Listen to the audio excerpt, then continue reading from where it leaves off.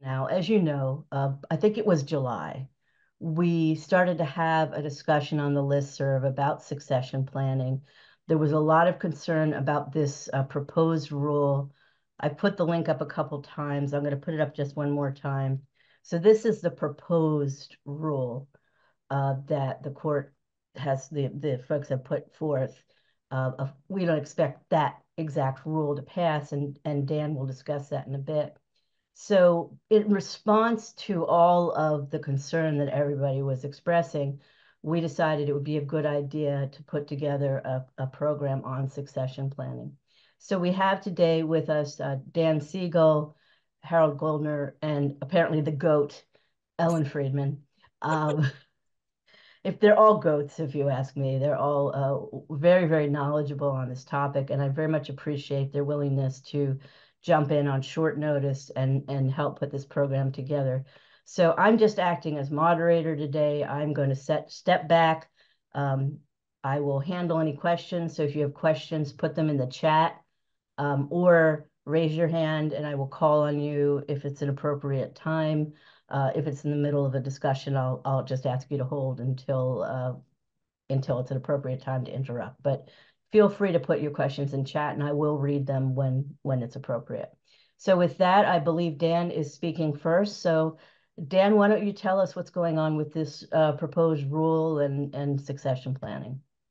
Okay, thank you. I'm Dan Siegel, and I'm the chair of the PBA Legal Ethics and Professional Responsibility Committee, and we are the committee that advises and on ethical issues. The issue of succession planning has been of interest to the disciplinary board for many years, and they have had various ideas and concepts that they've talked about. But I think they, along with the Supreme Court, finally decided that they needed to get the ball rolling a little more quickly. And they proposed um, in July, I'm looking at the date, but they proposed Rule 1.20. Rule 1.20, and I can't emphasize this enough, is a proposal, not a final rule. And there is no final rule going into effect at any time on this. So what I'm going to be telling you is partially historical and partly for good advice and planning. The proposed rule would have required every attorney in the state, if you had clients, to have a succession plan in place and a variety of other matters. You can read all of that in the rule. The rule itself, however, or the proposal, did not go into effect. There were many comments very quickly on the rule, a large number from solo and small firms, because candidly, if you were anyone but a solo, you could simply say, my firm will be my designated attorney, and you were done for the most part under the rule, but solos would have had a much heavier burden. The Legal Ethics and Professional Responsibility Committee, we formed a subcommittee led by Amy Coco, who's one of our co-chairs, our vice chairs, and she put together, along with the others, a extensive and very thorough commentary on that rule, suggesting that the rule itself should not be adopted and proposing an alternative geared not only to what I would call succession planning, but emergency planning. And it would have applied more broadly to that. We know that the disciplinary board is not going through at this point with the final rule as proposed. Tom Farrell, who is chief disciplinary counsel, has indicated he's putting together a working group, and he's going to be taking comments from a variety of members of the bar, because although at least as we see it, the proposed rule is well-intentioned and a start. We don't believe for any sense that it is going to be the final rule or that it would be a good final rule. Part of that is because the focus on succession planning has always been on death. And even when you look at this rule, even though it considers emergency planning, the reality is that emergency planning is as much or more needed than succession planning because lawyers can have major emergencies that can occur. And if they don't know what to do or don't have a plan in place, it can be a dramatic impact on your clients who could have a variety of effects. You can imagine just whatever your practice area is. I can tell you from personal experience, having suffered a major medical event last November, that my office, I was out of the office essentially for a month, and it was as sudden as it was possible. We had, and we've discussed this many times, in my office is one attorney besides me, my associate, and my paralegal. So we're three people. But we had discussed what we would do, God forbid anything happened, even though we hadn't expected it.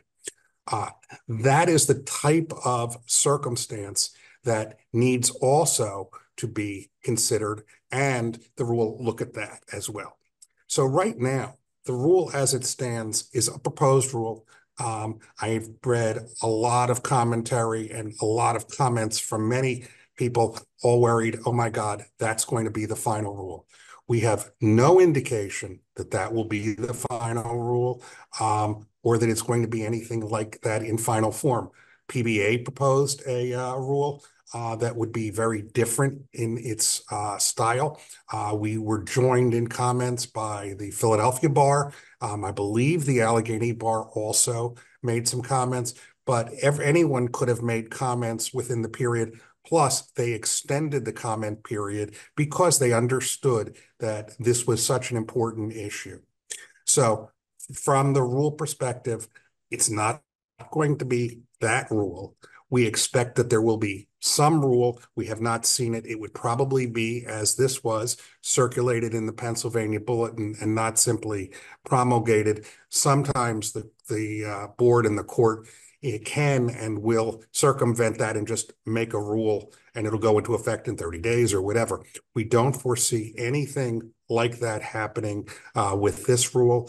We're hoping it will be more thoughtful because for a lot of the solos, for example, if you designated another attorney, it could be very hard to find another attorney to do that. If you're in an area where there are few attorneys, it becomes even a greater issue. And there are a lot of problems with the rule as proposed. And I think I'm going to stop, and I'll leave it to the next speakers to talk about it some more in other areas. But that's what we're dealing with right now. Thank you so much, Dan, for letting everybody know what's going on right now. Are there any questions for Dan before we move on to the next part of the program? I don't see any hands or anything. Okay. So with that, I'm going to ask, is it Harold who's next? Yes. So Harold Apparently. Goldner, goat extraordinaire, share your wisdom with us, sir. So I sort of the proposed rule was an enormous stimulus. It was a kick in the pants to me. The discussion on the solo and small firm listserv was extremely enlightening, and the timing could not have been better because I myself am looking to wind up or change my practice. Um, um, my wife is looking at a retirement date at some point in the future as well. She's also a lawyer. And I was chatting with Judith Kernick, who's going to be speaking at next week's Solo and Small Firm Retreat on a program we're calling Moving On. And it was very clear my wife and I were not on the same page. I always felt I could practice for a while, and then at some point, yeah, it would be nice to retire. I go to Florida every January into February. I work from down there. I've held depositions and settlement conferences remotely before, and I just sort of thought at some point things would taper off. My wife had a very different concept of what was going to happen, and when the rule came down, it was like, really need to decide what we're going to do here, irrespective of whether there's a rule or not. The other thing that I have personal experience with is two lawyers who were near and dear to me died suddenly, or were incapacitated suddenly. And I was asked by spouses to, quote, take over the practice. And I did not have the prior lawyer to sit down with and talk about what's going on in each of these cases. I had to sort of look at the and files, if some lawyers are not as good at keeping files as others are. And in one case, it was insane just trying to get into the files and figure out what was going on. In the other, the lawyer who was a co-tenant with me in an office, he had a serious brain tumor, and the brain tumor affected his executive function. So when he came out of the surgery, he couldn't practice law. He was simply not capable um, of doing that. And so I couldn't really talk to him at all about his cases because he was incapable of really explaining to me what was going on. And it was a real challenge. And I did the best I could for both eventually widows. Um, but it's a real challenge getting inside somebody else's practice when you have no prep. And I was aware, especially when I was solo for 12 years, that if something like that happened to me, was there any way anybody could take over my practice for my wife and my three kids? So sometime this spring, I started the process. And improvisation is a great thing. We love seeing improvisation, but that's not how you do retirement. That's not how you do practice transition. Improvisation is definitely not the way to go. Um, you need to do it sort of the way you'd write a brief. You need to do your research, and you need to talk to people who have done it before. And I'm going to talk mostly from a 40,000-foot level, as opposed to a brass tacks fundamental level, which Ellen will tackle. You need to, if you have a spouse, you and your spouse have to be on the same page. If your spouse thinks that next March you're going to be retired, not doing any work, and lying on a beach somewhere in St. Thomas, and your thoughts are, oh, I'm going to be continuing to commute. I'm going to come into town once a month. There's a real problem there. There's a disjunction there. I started by talking to lawyers who had already retired or transitioned to an active litigation practice, to maybe some ADR, maybe some counseling on the side, coaching on the side, and asked, what do I do first? What do I do next? That was extremely helpful. I talked to people who do some professional coaching about, you know, there are professional coaches who will help you transition. I happen to know two. Judith, who will be speaking next week, is one. I know another coach who meets with executives who are let go from companies, and they're not done yet, and they're trying to figure out what's their next project, what's the next phase of their life. And it's also important to distinguish that, because I'm saying retirement, but I don't mean that. I don't envision that a year from now, or 2 years from now, or 3 years from now, I'm going to be lying on a beach, whether Barbados or anywhere else. Fact of the matter is, I'm not a beach person. We like to go out at 4 or 5 o'clock and watch the sunset. That's why we go to the west coast of Florida. But more of I'm an amateur musician. There's community orchestras I play in. I intend to continue to do that. I'm an amateur astronomer, and one of the things I look forward to not being full time is that I can go stargazing one night, not worry about having to get up really early the next morning for a court date. Um, and so I'm really thinking in terms of what is the next phase of my life going to look like, as opposed to, well, I'm going to retire and I'm all done here. So, and I mentioned Judith Kernick, who is going to speak next week. And one of the things she mentioned was this book. The link is in the chat. Couples Retirement Puzzle: 10 must-have conversations for creating an amazing new life together. It's thick. It doesn't need to be this thick. I will say that. It's like a lot of how-to books where you go, well, that would have been a really good article or chapter. Um, there's no reason I had to read 350 pages of that. I will also tell you it's chock full of stories, of examples, and you can pretty much skip those if you have a good head on your shoulders, because you don't really need that. What you need are the points it raises. And I do want to walk through those points that it raises and what those ten questions are. And the first you have to talk about, and if you don't have a spouse, talk to yourself about it. Get in front of the mirror, whatever. But you really have to have these conversations and decide how you're going to handle these. The one is if, when, and how to retire. Are you going to stop practicing law altogether, or are you going to wind down? You don't want to end up like I'm on the board of Minnesota Lawyers Mutual. We have had at least one or two claims that were happened because a lawyer, an elderly lawyer who really should not have been practicing at all, decided they still needed to practice, and their paralegals were running the office, and their paralegals were committing malpractice. And so we ended up with those claims. You don't want to be that person. Um, so you may decide you want to start to, like I've decided I'm not going to take much more litigation about a year from now. I'm not going to, and I'm not going to take any case now that I think is going to put me in court in fall of 2025. And I've told my firm that, and I've said we need to get some litigation associates in here who can do my work because my practice is an asset to the firm, and there's others in the firm who could do that, and the firm could still enjoy it, and I can teach and tell them how to do what they need to do. So you need to talk about if, when, and how to retire. The second thing is you got to talk about the money. Um, is Social Security going to cover you? Is there going to be enough Social Security? Do you have a pension? Do you have 401k? Do you have money saved, set aside?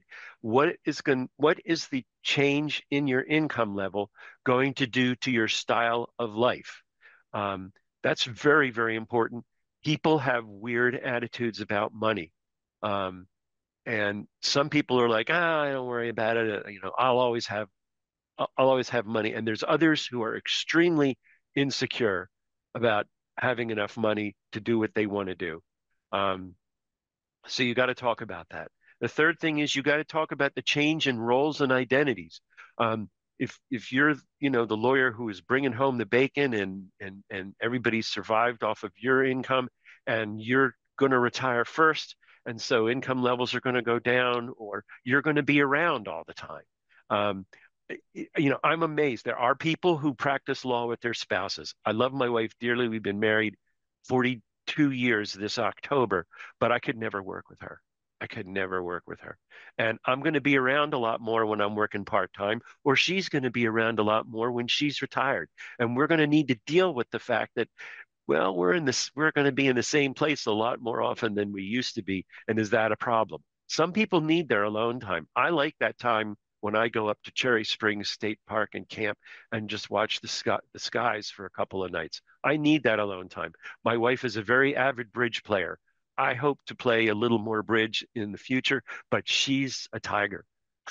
I don't know that we'll be sitting at the same table. So you need to be talking about changing roles and identities. That fourth thing is time apart, time together. Are you going to spend that time together? Are you going to travel together, or are you going to travel apart? You have to talk about intimacy as well, um, and the romance of the relationship.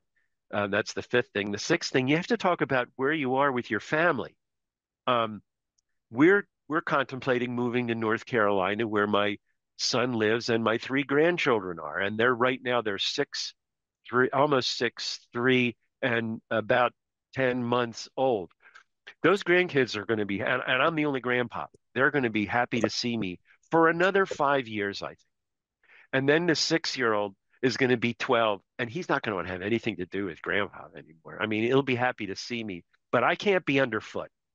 And you need to talk to your family. Does your family expect that you're going to be around the corner all the time, so that if mom and dad want to see a movie, can they dump the grandkids off at your house? You need to talk to, you have parents you need to deal with. I have a 90-year-old mother who's in independent living, but she's not going to be in independent living forever. And my siblings are spread all over the country. I'm the closest relative. What happens when I leave? Who's going to keep an eye on my mom? Who's going to take care of things there? You may have siblings that are nearby. You may have family with special needs that you take care of or that you have a relationship with or people you want to see. You got to think about what's going to happen with your family when you move on from what is normal now. Um, the seventh thing, the seventh item is health and wellness. Medicare is a complicated mess. Healthcare coverage is crazy. You're going to need if you're moving, you're going to need a new primary. It's going to be a whole new healthcare network. You need to scope that stuff out. You can't just transplant and say, "Oh, I'll find a carrier, everything will be fine. I'll find a doctor in the yellow pages." Yellow pages? I don't even think there is a yellow pages anymore. I date myself by mentioning. Um, you need to, number 8, choose where you're going to live and how you're going to live. Are you going to stay in place? Are you going to stay in your house? Are you going to go into a 55 or older community? Are you going to move somewhere warmer? Are you going to move somewhere colder? Um, where do you want to stay? Where do you want the next part of your life to happen? You need to think ninth about social life. Um, the Pennsylvania Bar Association is a huge aspect in what I do and who I associate with and who I get to talk to. And um, can I find another support organization like that if I move to another state? Am I going to wave into the North Carolina bar? Am I going to take a bar exam for another state? Um, what am I going to do? I looked at apropos of that, I looked at the forms for waving into the North Carolina bar, and which it's not cheap. Some people have told me just take another bar exam. I don't want to do that, but they need to know every address I have had and everywhere I have worked since I was 21 years old. Now, when you're in your 40s, that's not such a big deal, but when you're approaching 70, looking back 49 years is a serious challenge. I can't remember everywhere I lived, to be honest. Um, so you need to be thinking about that. The 10th thing is purpose. What do you want to do with your new life? What is it you would like to accomplish? We all presumably became lawyers because we wanted to make a difference. Um, I don't want to abandon my license. I know that there are things that happen that I'd like to help with. I know, for example, in Philadelphia's municipal court, in the landlord tenant court, there are senior lawyers who are mediating to keep people in their houses, in their apartments, helping to resolve those disputes to keep people from being evicted. I would love to do that kind of thing.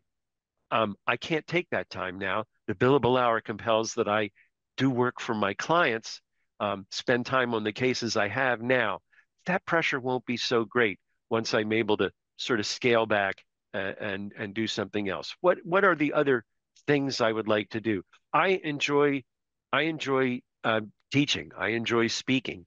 I mean, if I go to a university or college town, maybe I'll teach undergraduates. Maybe I'll be an adjunct. There's a lot of different things I could do that could be fulfilling that don't necessarily involve the full-time practice of law.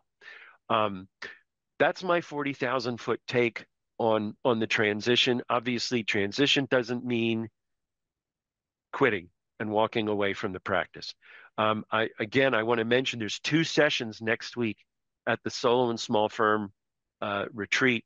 One is Ellen's session, it's Wednesday, and they're going to talk brass tacks. And the other one is Judy and Dave Fitzsimmons' program called Moving on I think Thursday. And that's more conceptual. And Judith will expand on a lot of the stuff that I talked about today because she was sort of the inspiration for my talking about it. And the last thing I want to mention is Nancy Conrad, PBA president, has assembled a working group to deal with succession and surrogacy planning. Ann John and I are the co-chairs. I know Ann's on today's call. And I spoke with Nancy yesterday at the Federal Practice Symposium. And I said, let us know what the deliverable is, what you're looking for from us. And I'm expecting to hear from Nancy. We should see her next week out at the retreat because the board's going to be meeting. The PBA board will be out there. And Ann and I hope to get that started and see what we can do to advance the ball uh, regarding all of this. So thank you very much. Thank you, Harold. And would you like to say anything? Thanks, Jen. I don't need to. Harold said it all very well, and as did Dan, and I know Ellen will follow up likewise. So I will just go back on mute and enjoy this wonderful conversation. Thank you, Jen. Thank you. So thank you, Harold. Harold mentioned a book while we were chatting earlier, um, Couples Retirement Puzzle, Conversations on Transitioning. I've put the link to that book in the chat so you can take a look at it. What I will say, and Dan and I were having a quick side chat about this, is you need to remember that things can suddenly happen. When I was 45, I became disabled. And you don't expect to become disabled at 45. You don't go to law school and spend back then $100,000 in an education and think, oh, I'm not going to be able to work much anymore. So I don't know the age range of the people here, but let me, as an example of someone who's been through this, explain to you that you need to prepare immediately out of law school, especially if you are a solo. If you're in a bigger firm, even if there's a couple attorneys, as long as everybody knows how to access everybody's stuff, that's great. But they may not. Not all firms are that well organized. So one of the things you're going to need to do, and this will transition, I think, well into Ellen, is be prepared technologically. It's you've got to be prepared in your mind, you've got to be prepared on paper, but you also must be prepared technologically so that someone, whether it's someone in the same firm or someone that you trust to take over, can get in there and access stuff. And one question I did see, and then I'll turn it over to Ellen, is if we're using two-factor authentication, as you should be, how does somebody not within that system get access to my two-factor authentication? And the answer is there are ways around that with technology.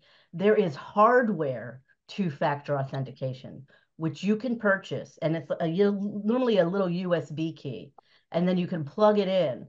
You could give a copy of that to the person that you trust or store it somewhere where that person can get to it. So there are ways technologically to solve a lot of the problems that people were talking about on the solo and small firm listserv back a few months ago. I see a comment from Gregory. He says, I own my own solo practice and I'm 32 years old. While I'm not anywhere near retirement, I'm intending to understand the process for emergency succession planning.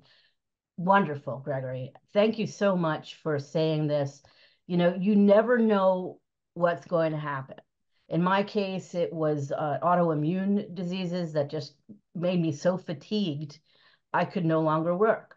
I was falling asleep driving to the office at 10 o'clock in the morning. But for other people, it could be a car accident, or you could be on vacation and something could happen. And it may disable you for a short period of time. I thought, oh, I'll be out of work for a year or two. Clearly not, folks. Life happens, things happen. And so being prepared when you're young, as Gregory is doing, is the way to go, especially to protect your clients and also your spouse if you're married, or your partner if you're in a relationship with someone, and your children, to make sure that your asset, and in many cases, if you're a solo, your firm is your biggest asset. So Denise says, so my concern is not about access, but who is required to pay the attorney or paralegal who will be taking care of the files? Are we going to need to have a bond or life insurance policy for this? Also, how do we find an attorney where there are no conflicts? Will there be considerations for conflicts? These are all wonderful questions, Denise. And some answers, really, the first answer is you need to remember the attorney that you have to take over your practice, if winding it down, if that's what we're talking about, does not need to practice in that area that you practice in. Their job is just to keep things moving. So for me, and I've been the person for a number of people over the years, even though my main area would be ethics or technology, I can go into any firm that is well organized and say, okay, these are the files I need to deal with. I need to get in touch with this court. I need to get in touch with that court. I'm not taking over the cases. I'm handing them off. So when that occurs, then you need to have to deal with it. Um, so that's the answer to that question. Harold mentions he has software on his phone and tablets and every computer I use, which holds all the information everyone could ever need. And my spouse and all my children know the master password and where to find the information. It's not in the cloud either, just stored locally on the devices. So there's different ways of handling that. Going back to, Jennifer, yes, Dan, please. the other point is, unlike most other professions, lawyers have an ethical obligation to protect the client and their interests. So it's not just, you can't just close up shop. You really have to be thinking about this, because very few states have a rule on succession planning. But as a practical matter, it is an ethical obligation you take on once you have the shingle. So you have to remember that, and it can happen at any time. I belong to a paralegal group. I'm one of the few lawyers in it, and it's fascinating. And I've seen a number of times where paralegals have commented, my lawyer, something happened to them.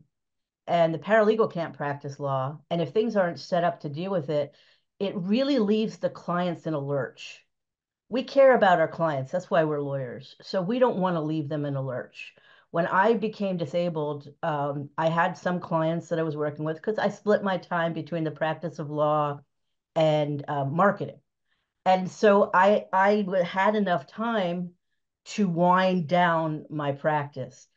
Denise, your hand is up. Go ahead. And then I'm going to come back to the other questions. Sorry, Dan, it's going back to what you said. And I don't, I'm not saying this to be snarky. And because I think I'm fairly well prepared. My office is very well prepared. Everything is accessible. I have two fabulous paralegals that if an attorney had to come in here, could get my office and get clients.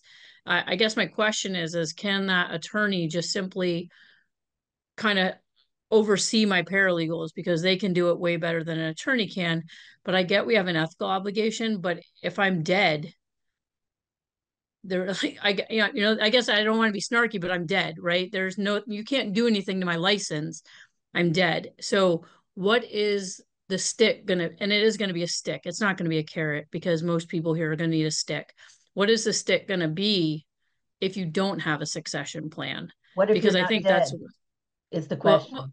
well, I You mean, if can't it's an assume you're emergency, dead. obviously, it needs to be something, there needs to be a stick before I die, because there is no stick after I'm dead, because I'm Right, and dead. that's the stick. You may not die, is the I've reality. already closed up my practice once. I am firmly Right. aware of how to do this, Right, and which is why I think I'm really well prepared now. But most people aren't. right. And, I guess that's the question. If you become disabled, you may not be able to practice again. Okay, so you're going to take my license. That's not a stick. It needs to be something while we're competent and we're practicing. I guess that's what I'm saying. I know it sounds weird, but Well, the only stick they've got The stick is our license. is the The other rule. stick is that you just tear. Or Like your it, carrier, Yeah. your malpractice carrier may insist upon arrangements or not agree to bind you. yeah, so Right. that could be they may not agree, or they may give you higher rates, or because we're starting to see that more and more. As far as how you pay for it, that's going to probably be out of your billings. Like your firm is going to have to pay the lawyer for their time. They're certainly not going to do it for free. And that could be something you address in your agreement between whomever is going to take over. So let me get back to the questions. A CLE If I question, could, Jennifer. please, Dan. Yeah, the stick is the rule. And it's very clear that disciplinary counsel wants a rule, and they want it to have teeth. So they have been dealing with a number of, lawyers who they find the practice, they got sick, they died, whatever, and there's no plans. They're trying to end that or reduce the number. That's the stick. That's why they have finally proposed a rule, and I believe they're going to there's going to be a rule. And we are one of the few states that has any rule of professional conduct about that. And there's a reason for that. They've been preparing for it in the past, just with the question on the questionnaire every year. And it's a matter of time. And while you'll say, well, how will they know? It is remarkable how when you don't have those plans and suddenly you get, as clients of mine get, it's a DB7 from disciplinary counsel. And when they ask those questions in addition, and that was one of the things that is on the proposed rule, that they can ask that question, even if it has nothing to do with your ethical transgression, they'll get you. So